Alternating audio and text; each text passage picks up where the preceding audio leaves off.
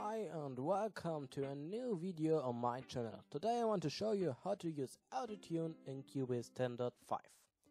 So first, create a new voice track. So click on Audio and choose an effect. Now go to E and go to Insert Effects.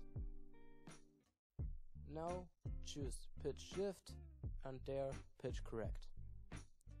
Now you're in AutoTune of Cubase. With speed you can set how fast the program will recognize the notes and correct it. I want 100. The tolerance should be 0.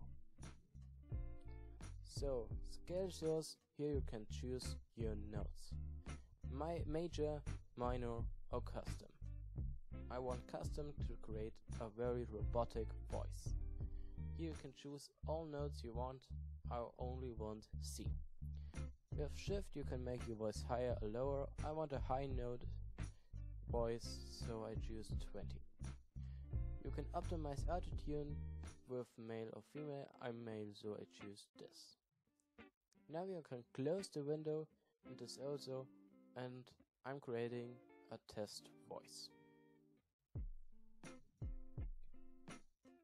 This is test voice for AutoTune tutorial in Cubase 10.5. This is test voice for AutoTune tutorial in Cubase 10.5.